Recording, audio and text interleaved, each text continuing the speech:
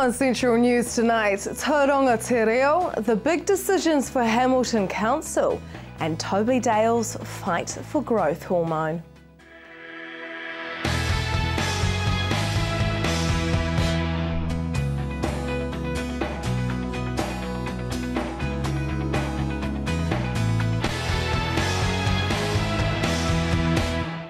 Kia ora, welcome to Central News for Thursday, the 4th of December.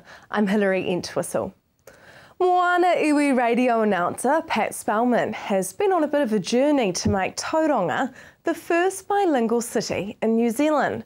And finally, after hard work and a bit of hostility, the first signs have been printed. Yes, well, we've essentially sort of got to the finish point in one of the three phases. Sort of depending on how familiar you are with the Tauranga Te Reo concept, there were three phases, and one of them, the biggest sort of chunk of it, was the bilingual signage that we were hoping to erect throughout Tauranga and Mount Maunganui and sort of some of the places in our city, and we got to a point now where we can start sort of putting them up, and so we're celebrating the final leg of that phase. The council have come on board then? Yeah, I mean, it was a bumpy ride, to be fair, and a lot of it sort of maybe it was established by the fact that obviously there was going to be a bit of uproar if the council spent $1, because that's sort of what happens when you spend $1 here, people cry about it. So what we thought we'd do is we'd ensure that the council didn't really come on board in terms of ratepayer subsidies and using any real ratepayers cash, because we didn't sort of want that controversial element to it. So what the council have since done is sort of supported us throughout that whole consultation phase and ensuring that if we need any support when it comes to even just advice or around the sort of the regulatory reform in terms of putting things up and helping us with that sort of stuff, they've been really, really cool. So I'm very fortunate that we've got a cooperative city council when it comes to ensuring the cultural diversity of our city. Let's hope they continue to subscribe to that kaupapa. Now, as you said, there was a bit of uproar about the kaupapa when it first was announced. Yeah. Tell me about that. Oh, that was to be expected though. You know, we jumped into a pond that was generally, pretty, not for want of a better term, but they were sort of set in their ways. And so a few feathers were ruffled when I came in and I said, look, I want to put some bilingual signs up. The first thing I think was around a lack of knowledge in terms of the project itself, and maybe there was a bit of miscommunication in terms of what we were trying to do. A lot of people assumed it was bilingual road signs and we were going to replace everything. And so you can understand there were a bit of, there was a bit of apprehension around that. But once they sort of come to terms with what we're actually trying to do, I think a lot of mindset changed. There's always going to be those who don't subscribe to that same positive outlook in terms of Māori language, the Māori culture, Māori diversity. But apart from that, no, everything seems to be pretty cool, which is cool. So it has settled down then. I think after things like Pukehenehena, the Pukehenehena commemorations around Gate Park, the 150th year, things like Waitangi Day concerts, and the fact that Tiki Tane lives here now, I think people have just started to embrace Māori people, so it's a good thing. Now, mostly people were upset about that ratepayer money being spent, so it's definitely not the case. No, not $1 up until this point, and I use that cautiously because, to be honest, and I want to ensure that we are totally transparent with this. I'm assuming that when the council set aside meetings and they talk to us and we're in the meeting room with them for 2 hours, then we've used council money because they're there and they're talking to us that their wages are being paid, so that's there, right? And so anyone who wants to split hairs and try and be a bit of a nitpicker can use that theory, and I'm totally open to that. But in terms of a cheque being written to bankroll this concept, no. And in fact, no money from Tauranga City Council, the Western Bay Plenty Council, the Regional Council, the three iwi and Tauranga Moana didn't contribute anything in terms of money. So there was no ratepayers money went into this other than ratepayers who decided to donate, which was appreciated. Who are some of those donators? A lot of them were big companies who really just wanted to jump on board in an incognito fashion and sort of just support it. And one of them, we're going to sort of unveil the name and the sort of brand of our biggest sponsor when we do start erecting these signs throughout the city. So we'll do that in due course, and I hope people will get behind these really generous sponsors and donors and support them the way that they've supported us in this concept and this project. So yeah, I'll tell you when I'm allowed, but yeah, no, they're locals and they're really good people. Visit the Facebook page Tauranga Te Reo to tautoko this kaupapa. In our next story, 2014 is coming to a close. But there are still some big decisions to be made before Christmas for Hamilton City Council, including the proposed sale of the pensioner flats, and the proposed change to rating values. Anne-Marie spoke with Mayor Julie Hardacre about these big decisions. So before Christmas we've got a couple of really big decisions that the council's going to make, and that's on the rating, whether we're going to change from land value to capital value. And we've also got a decision to make about our pensioner housing, whether we're going to retain our pensioner housing or we're going to sell it. So those are enormous decisions for the council. So we've been working on those all year, and of course lots of public consultation has been going on, and we've had hearings on those. So now time to make a decision. So we've got those. We've also got a lot of decisions to make about the arts sector. We're looking for a decision prior to Christmas about our Clarence Street Theatre and what we're going to do about that. We had a theatres review done about 18 months ago looking at our theatres in the city and how we might deliver better. So we've been working through each of the recommendations in that report, and now we're up to Clarence Street Theatre, so lots of talk going on about that. So there's some big ones as we sort of head into the new year. The other thing we're doing is we're going to have the first cut of our draft budget for the next 10 years. So that will come before the council in December, early December. So lots of work's been going on about that because we're growing fast, and we've got to look at how much all the infrastructure costs and how we service all that growth. So some big stuff before we even get to Christmas. What development can we expect to see with Hamilton Gardens in 2015? Yeah, so we've been working this year on the Hamilton Gardens proposal, and we're going to be putting an application into the Lotteries Commission for a significant amount of funding for that project. So I think next year will be a lot of work at the Hamilton Gardens. We do the gardens in stages. Each garden we sort of start. Generally the gardens have a couple of stages in them, and we try to keep them rotating. So there'll be a lot of work I think going on in the gardens next year. The Surreal Garden, which is the robotics plants, that one I think is underway now, because a lot of these, the lead-in time is often a couple of years for these things. So that'll be happening, and of course our river plan will be really starting to look very closely at how we start a rollout of that. That's a 30-year vision. It's not going to happen overnight, but there's quite a few projects that we want to get going early on, and I think people will start seeing some of that start next year. So, I think next year's going to be a big year for things happening. We spent all of this year doing making big decisions and doing lots of plans. Next year I think will be about how we start implementing those. You recently held a consultation afternoon on Victoria Bridge about the river plan. How did that go? Look, it was great because we've had our river plan out for the last month just to get feedback, to see if the public are happy with where we've gone with it. It's been a huge amount of work, and it looks fantastic, and we've had some fantastic feedback. People are very excited about, for the first time for decades, we've actually got this plan finished now, and there's a real, it's actually going to happen. And I think this is what the public are so excited about. It's actually going to happen, because there's been a lot of attempts in the past but not quite got there. So we had a bit of a day on the bridge. We thought, well, we'll shut down the bridge and people can come and look at the plan and look at the river, and that was great actually. And I think people really appreciated walking on the bridge and the connection with the river. So the idea, of course, in the river plan is that we'll all be getting up close with that river a lot more than we have in the past. This is our last catch-up for 2014. What's your Christmas message to the people of Hamilton? Relax with your family. When I talk to lots of people, and even on Saturday for our birthday party, when I was talking to people, a lot of people have had a really big year. Lots of things have been going on, and I think people are looking forward to a rest. Actually taking time with their family and just, doing what Kiwis do best, chilling out at the beach and shutting off all those things that, occupy us during the year. I was saying to someone this morning, what's so great about our country is that everything does shut down at Christmas time. It's our summer holidays. You don't have to worry about looking at your mobile devices and wondering about communicating, because no one's doing that. We've all shut down. So, have a great time with your family. For more details on any of these issues, go to hamilton.gov.nz. Up next, travelling to Ecuador to encourage happiness. Welcome back to Central News on TV Central. Natasha Cox is just 17 but has an outlook on life that maybe we could all learn from. Life is too short to be unhappy. The Bethlehem College student is currently fundraising to get to Ecuador, where she will volunteer with children.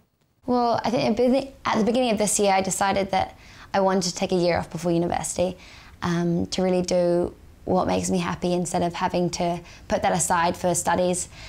And so I went along to Latitude Global Volunteering's information evening, and I'd seen a pamphlet at my school, and as soon as I was in the meeting, I knew it was for me. There was a girl sharing about her experiences in Vietnam, and it was just incredible, and it just, you know, it made sense to me. It's what I wanted to do. So originally I signed up to go to India to go volunteer in a disabled institution for children in Varanasi. But because of difficulties with visas, I changed to Ecuador. And it's really about, I love making people happy, and I love serving other people and doing what I can for others. And I think it was just about combining my love for traveling and wanting to help people, and what Latitude offered just was the perfect fit. So why Ecuador, of all places? Well, like I said, it wasn't the original plan, but after, you know, realising that I needed to make another choice, I was looking through the brochure, and it, first of all, looks beautiful as a country. But second of all, the language especially, I wanted to be able to pick up a language and be proficient in a language, and already learning French at school,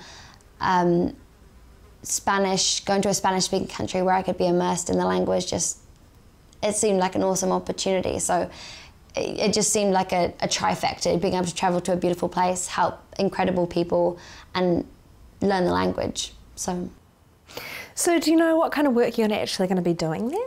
We haven't been informed of our official placements yet, but I'll be working in a schools or caring placement. So the awesome thing about the Ecuadorian placement is that you have the opportunity to work in a school teaching English or just helping with the children in the mornings, and then work with street children in the afternoon.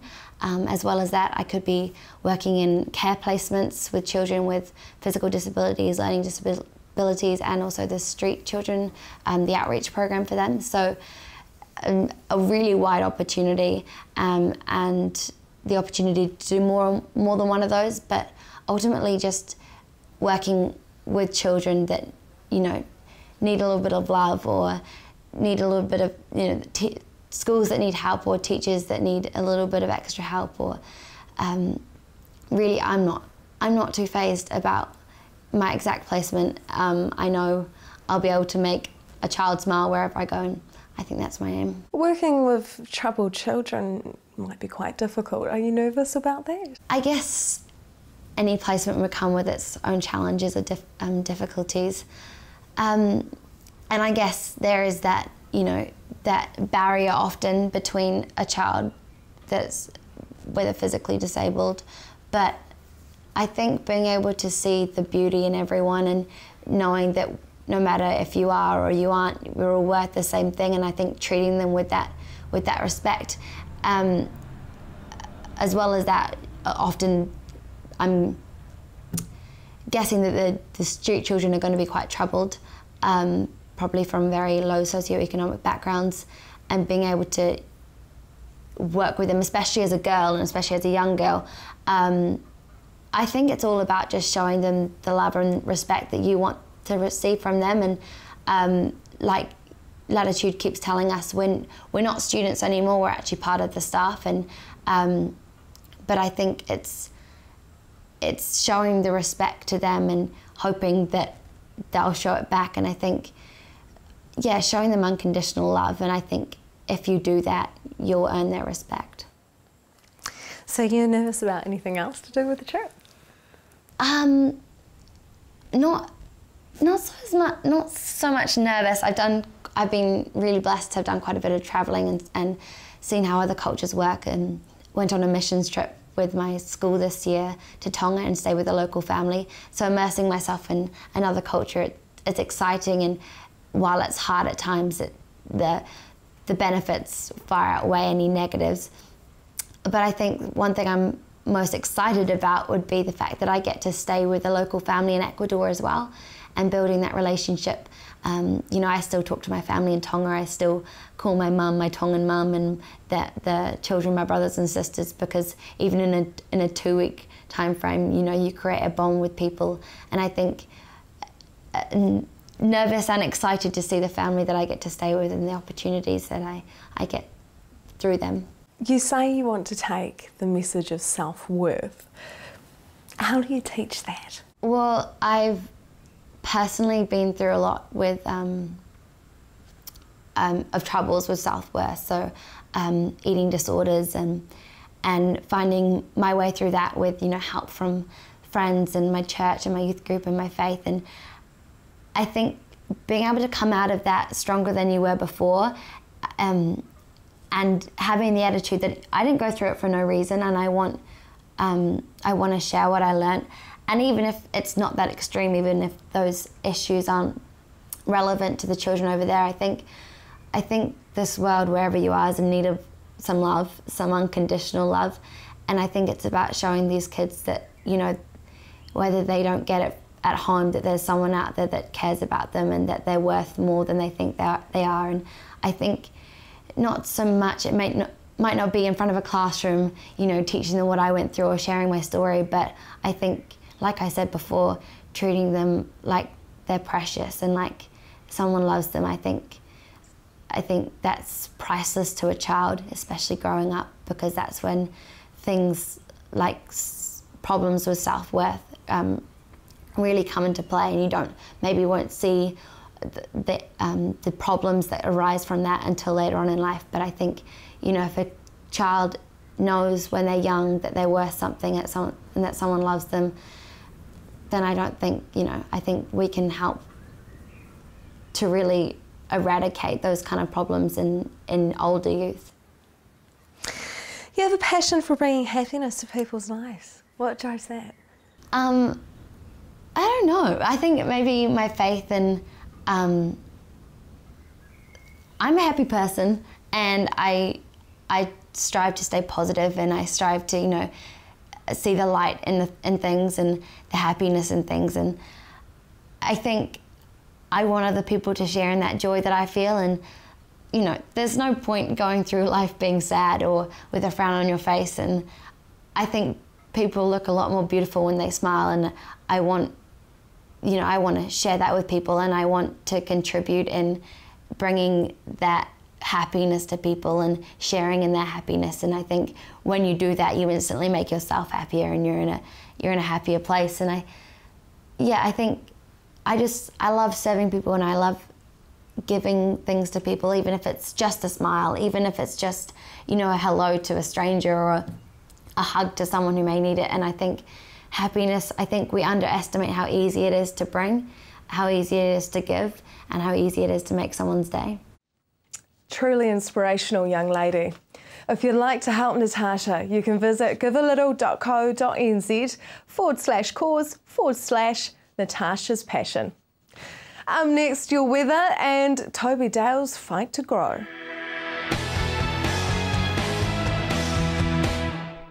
Welcome back to Central News.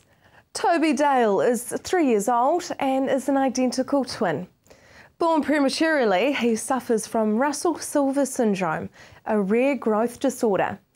To have a chance at a normal life, Toby needs growth hormone, which will cost the family between $10,000 and $15,000 a year for 10 years. A fundraiser at Classics Museum in Hamilton is being planned early in 2015 to raise these funds. Anne-Marie spoke to Tony Hamlin from Classics Museum and Toby's mum Jackie to find out what Toby's life will be like without the growth hormone.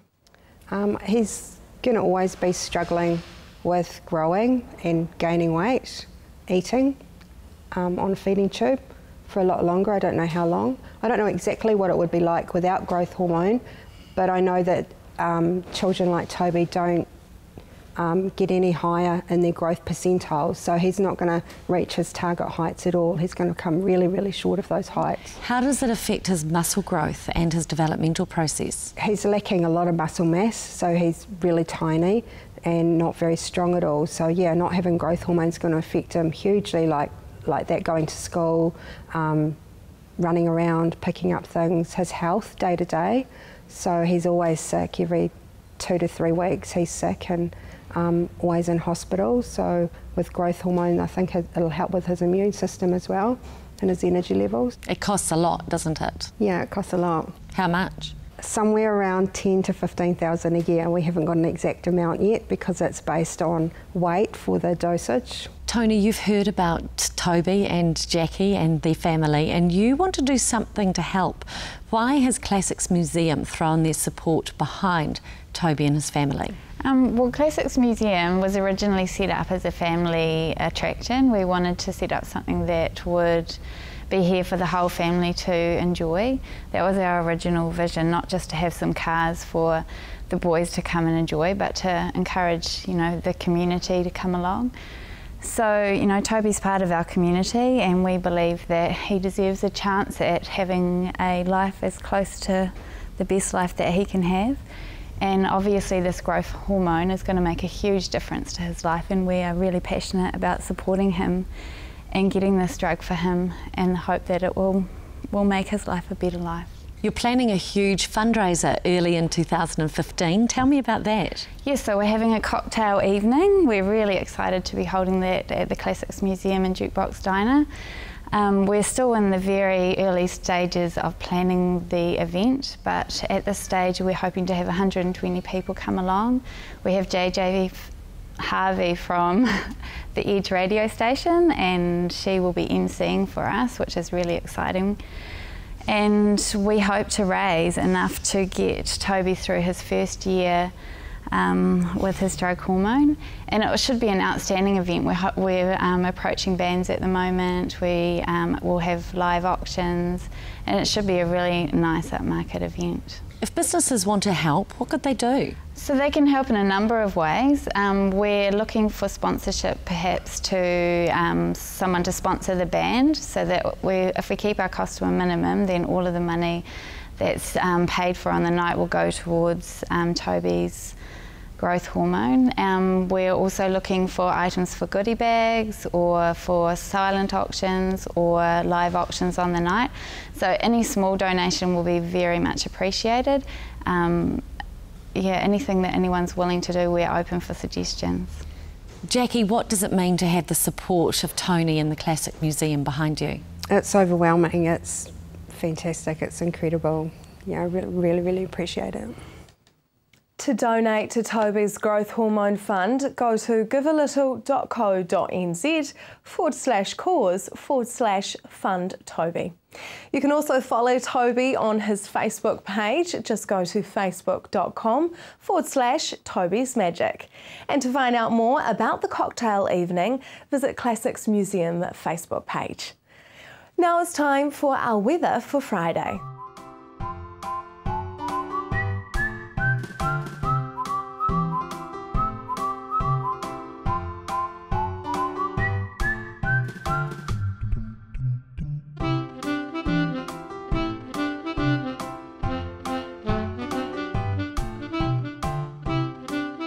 Now for the marine forecast for our regions.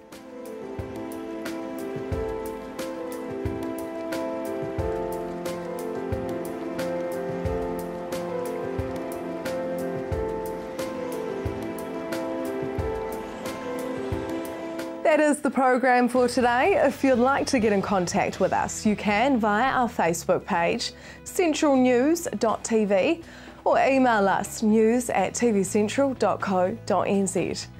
Coming up on tomorrow night's program, the marine app from Waikato that has won an award, and it's 10-year plan time. Until then, I'm Hilary Entwistle. I hope you have a lovely evening.